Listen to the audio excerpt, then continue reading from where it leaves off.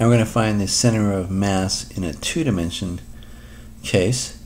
So we start off with this example here. We take this function, it's a turning down parabola, negative x squared plus 4x, and graph it over here. Graphs like this, comes down here. And then we consider this region closed off here. Just this part here, not any of the outside. So we're talking about here. All this in there. Okay, so that's your parabola area. Okay, and that forms, if you were to cut that out of a sheet of cardboard or hard stock paper, you're going to get an object. Now that object has uniform density because it's just a piece of cardboard. And that density is just delta kilograms per meter squared. Okay, so the question is, where would you put the balance point in here so that it'll balance on your finger from beneath? So picture this is up in the air, this parabola area, and if you put your finger here and try to balance this on top of your finger at this point, you can pretty much tell that it's going to fall over going that way. So somewhere in here is the perfect spot, somewhere, you know, maybe around in there somewhere. Okay, so let's figure this out. For the x-coordinate of the center of mass, we consider a strip of area located at an x location, and we try to find the mass of that strip. So for a delta x wide strip at an x location, the mass is the density kilograms per meter squared, so it's delta kilograms per meter squared, times the area, because we're talking about square meters here, area of the strip. So that happens to be the height of f of x at x times the delta x. And the meter squared cancel out, you get kilograms, so that's mass. So from our previous formulas, the center of mass x coordinate is going to be the sum of locations times their mass divided by sum of the masses. So you put that in here, it looks like this. Location times the mass over the sum of the masses. Put it in a function that we have for f of x. Factor out the delta constant density throughout. Work out these integrals. I worked that out in Wolfram Alpha and got 64 thirds over 32 thirds, which is 64 32, which is 2. And that makes sense.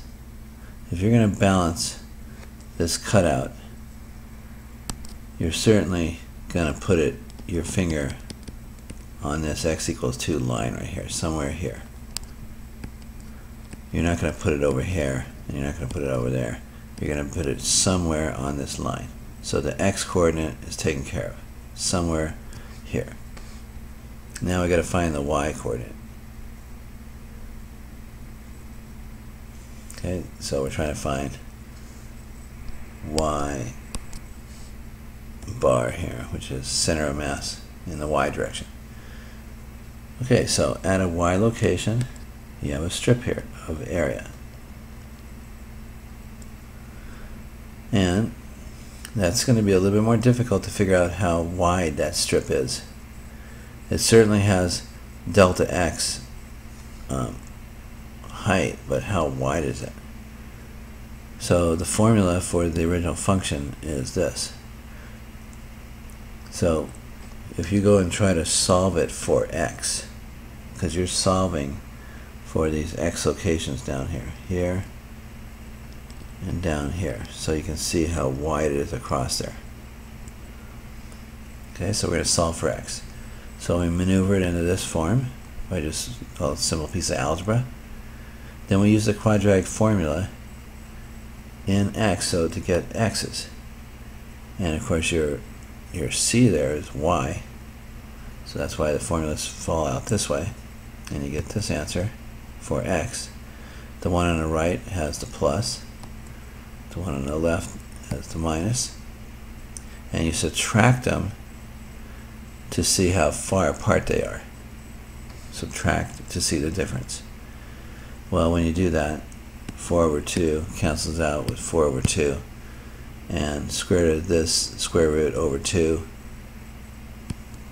adds up with this square root over 2, and you get one full square root.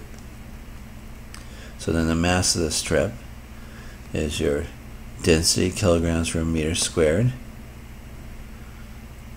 And here's your area of the strip, how wide it was, times how high it is, which is delta y.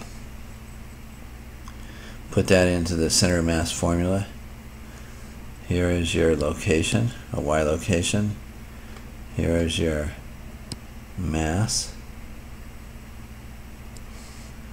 Location times mass over sum of masses. It happens to go from 0 to 4 too on the graph that you see above. That happens to go from 0 to 4. It's not always the same as the x. The delta constant factors out, cancels out. You work these integrals, and you get 256/15 over 32/3, which works all out to 8/5, which is 1.6 meters. So then you go over to here, and you say the final center of mass is the x-coordinate and the y-coordinate, which is about 2, 1.6. So you have your 2, and this is about 1.6 right there. So there's your point. And if you cut the rest of this off, so this is out and that's all out, you're just talking about this area here to be cut out of cardboard. And if you were to put your finger right there, and it would balance on the tip of your finger. Okay, so your assignment that's due 2 days after this was assigned to take notes on this video, for 3 points in the 15% category. Make an actual cutout of a parabola area with equation of your choosing. It can open up, it can open down, it just can't be the one above. It can be any one but that. You know your materials are going to have a uniform density. Plot the points from your parabola onto your paper or your cardboard. Use a ruler so you can get it pretty exact. Do the center of mass calculations and locate the center of mass on the cutout. Note, locate the center of mass using the XY axes, then cut out the parabola shape area. Because if you cut it out before, then you have no way of marking anything off on the actual drawing. So draw a dot at the location of the center of mass, and then see if your cutout balances on your finger there. It should, if you did the calculations right. Make the cutout large enough to balance nicely on your fingertip. So don't make it so small that it just falls off. Put your name on the cutout and hand in 2 days after you are assigned to view this video.